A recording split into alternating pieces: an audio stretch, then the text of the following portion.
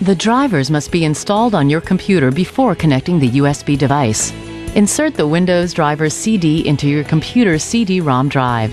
Zebra's Install Wizard will guide you through the process of installing the drivers on your computer.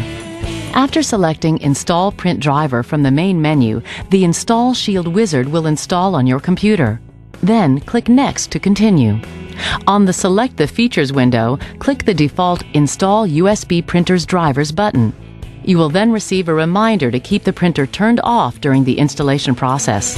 The next window will be the License Agreement window, and you must click Yes to continue the installation.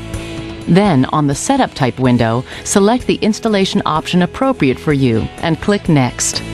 On the Select Program Folder screen, accept the default folder or choose a different one, and then click Next. The Setup Status window will now show the progress of your installation. After completion, the Congratulations window will appear. For USB printers, do not connect the printer to the computer until after the computer has been restarted. Click Next, and you will be given the option of opening the README files. We recommend viewing the file to see the latest information about the drivers. The final screen to appear is the Install Shield Wizard Complete window. The computer must be restarted for the installation to complete. Select the Finish button to restart the computer.